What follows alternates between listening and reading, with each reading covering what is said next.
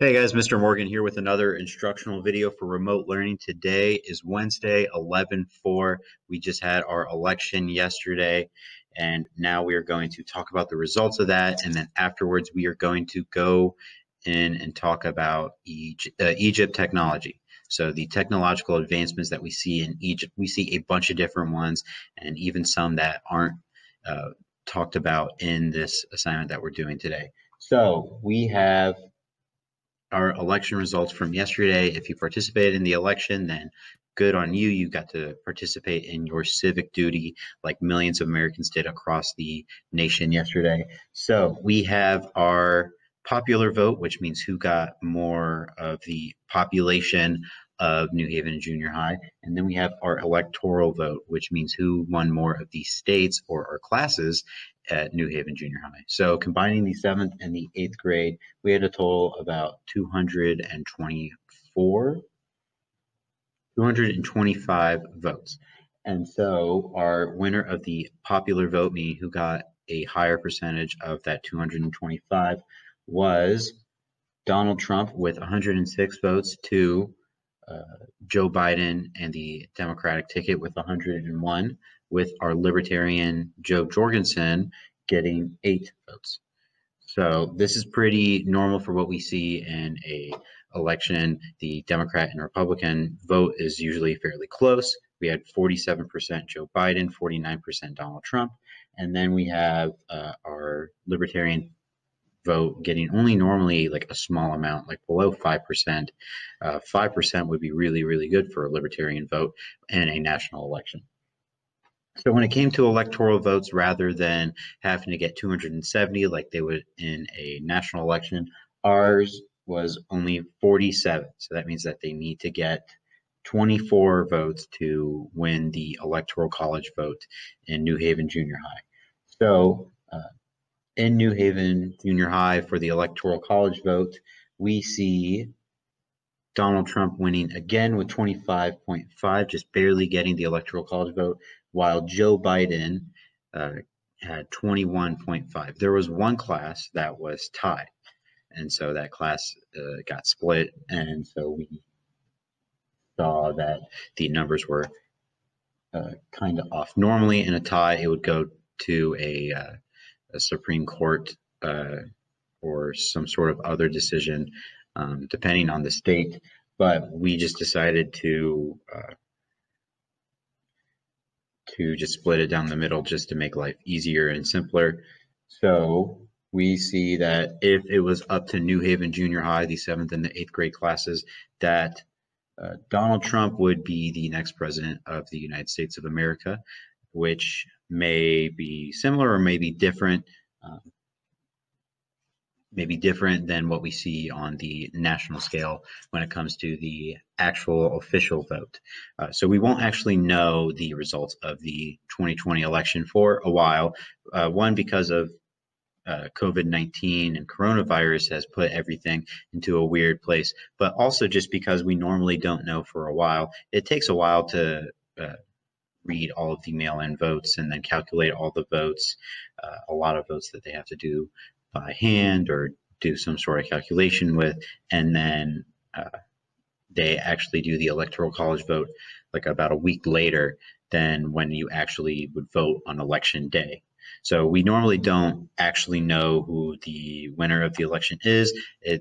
The election night result is sort of more a tradition that we do because of television stations and entertainment and a number of other reasons. So going on now to the actual assignment for today, we are talking about Egyptian technology. So the ancient Egyptians were one of several river valley civilizations that we see. These are where we see a lot of our first advancements when it comes to science and technology or just life in general. This is because the river valleys allowed for people to create more food and a surplus of food, which allowed people to focus on other things and create new technologies. And this is where we see the first large civilizations form. And so because of that, we see a lot of our first science and technological advancements in this area. So today we are going to be looking at a number of different technological advancements.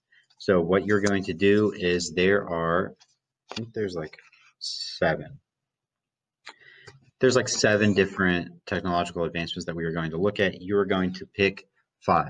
So you're going to pick 5 of these, and you are going to write down some observations about the technological advancement, and then some notes about the technological advancement. So I want to know when it was or where it came from, and then what it is and how they made it, used it, and discovered it. And then I want you to add a drawing of it. So for our remote learning and virtual students, you can go to Google Images, take a picture, and try and add that picture if you would like to do that. So we are going to do this for 5 different ones, and then we have 2 reflection questions at the end. So we are going to do this today and tomorrow. This will be due on Friday, and I think we might have to move back the quiz date from Friday to Monday for Ancient Egypt, which means we'll move back when we do everything else. So that is essentially all that we have for today. You have a bunch of different technological advancements, everything from a writing system like hieroglyphics to the first form of paper called papyrus, to things like medicine. The ancient Egyptians developed all sorts of things. They developed clocks and calendars, shipbuilding, we first see in this area, or like really advanced shipbuilding, forms of agriculture like irrigation and plows. We have clocks using the sun and water. We have the calendar, and then we have more advanced ways of constructing things like using levers and pulleys in order to make different things. And then we also see different sciences like astronomy. Other things that we see come from the Egyptians that aren't talked about as often are things like makeup. Makeup came from the Egyptians, and we often don't realize that the Egyptians had a lot of things that we would just consider normal, but these people were the first group to ever create certain things like this. So whether it be the 365-day yearly calendar that we have, or the 24-hour day that we have, or even something like makeup that so many people use, these are all things that come from the Egyptians, and without the Egyptians we wouldn't have any of these, or we likely wouldn't have any of these. It would have taken a lot longer for someone else to develop something like this. So these ancient river civilizations are the ones that establish all of these sorts of technologies and advancements and allow them to spread throughout the world. And so we are going to look at a handful of them today, and we are going to do some observations and take some notes on them, and then we are going to go ahead and do a reflection and write a little bit about why these things are important, and just see what everyone else thinks. I'm going to make a study guide for the quiz. The quiz is going to go over the technological advancements, the timeline, the pharaohs, and the gods. So these 4 things that we have talked about when it comes to ancient Egypt, historical events and the different kingdoms, the important pharaohs that we talked about, the 6 pharaohs, the 13 gods, and then the number of technological advancement that we see in our notes today. So let's go ahead and get started on this. If you guys have any questions, let me know. Again, if anyone would like, I am offering up after school study sessions on Zoom. If anyone would like to join and ask me any questions or get some extra help or some clarification on anything, I am available from 3:30 to 5 in case you need some extra help with something.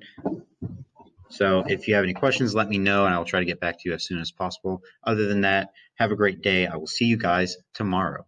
Bye.